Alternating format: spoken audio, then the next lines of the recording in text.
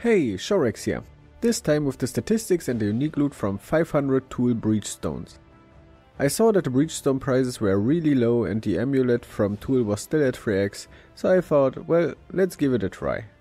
Now, let's start with the loot. I got 251 Blessing of Tul, 144 Tul Born, which is the wand that's not worth a lot, but you can still sell them for splinters. I also got 69 the Snowblind Grace, which can be worth a few chaos, depending on the worlds after you use the blessing on them to get a perfect form. I won't include them in this statistic as an income because it's completely random, but I was able to sell a few of them for 10 to 50 chaos.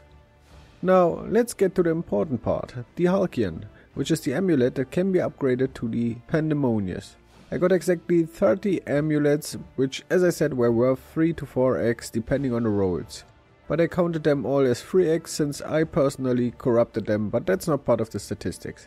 So let's do the math on the profit I made with 3x per amulet. Overall I got 14,850 chaos for the Halcyon alone, and I paid 6,724 chaos for 500 stones, which means I made 8,126 chaos profit. Now let's look at how much I made per hour.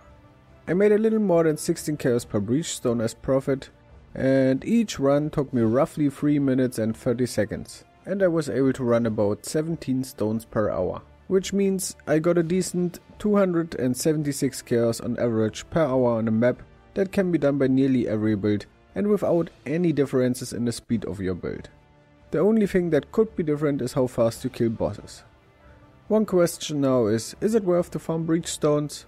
Well, at the moment it definitely is. But this changes a lot during the league, so try to keep an eye on breachstones and the matching amulet to see if you can make profit with them.